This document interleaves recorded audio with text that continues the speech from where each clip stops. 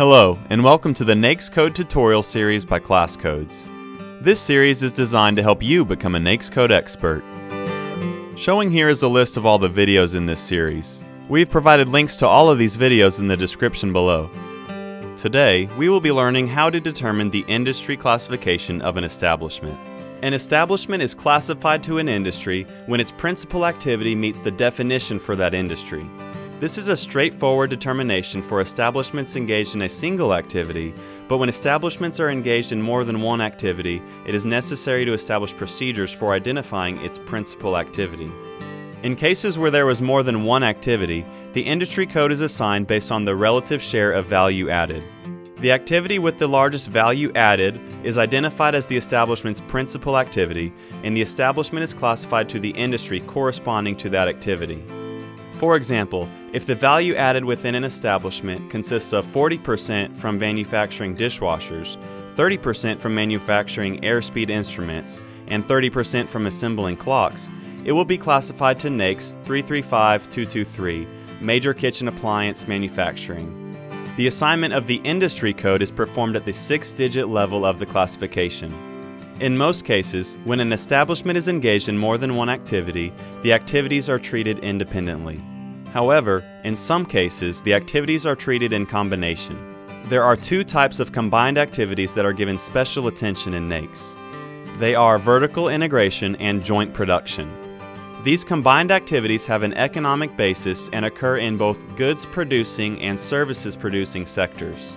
In some cases, there are efficiencies to be gained from combining certain activities in the same establishment. Some of these combinations occur so commonly or frequently that their combination can be treated as a third activity in its own right and explicitly classified to a specific industry. One approach to classifying these activities would be the use of the primary activity rule, that is, whichever activity is largest. However, the fundamental principle of NAICS is that establishments that employ the same production processes should be classified in the same industry. If the premise that the combined activities correspond to a distinct third activity is accepted, then using the primary activity rule would place establishments performing the same combination of activities in different industries, thereby violating the production principle of NAICS. A second reason for NAICS recognizing combined activities is to improve the stability of establishment classification, both over time and among the various parties that implement the classification. An establishment should remain classified in the same industry unless its production process changes, and different parties should code the same establishment or type of establishment in the same way. A consistent treatment of establishments with combined activities is more likely if they are classified to a single industry. Vertical integration involves consecutive stages of fabrication or production processes in which the output of one step is the input of the next. In general, establishments will be classified based on the final process in a vertically integrated production environment, unless specifically identified as classified in another industry. For example, paper may be produced either by establishments that first produce pulp and then consume that pulp to produce paper, or by establishments producing paper from purchased pulp.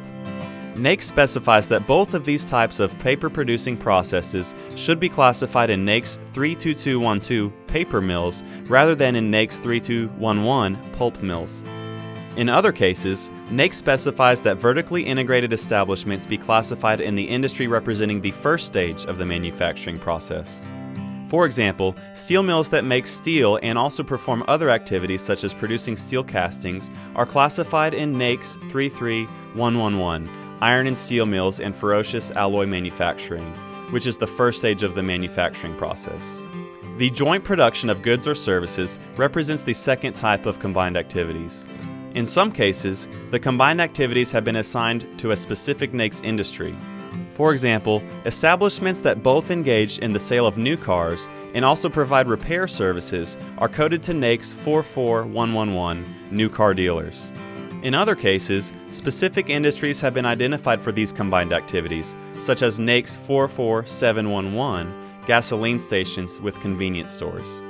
In some complex businesses, there are units that exclusively produce services in support of other units within the same company or enterprise. Examples of such units are transportation units, central administrative units, and head offices. Such units are known as ancillary units and are classified according to the NAICS code related to their own activity. This means that a warehouse providing storage facilities for its own company or enterprise will be classified as a warehouse.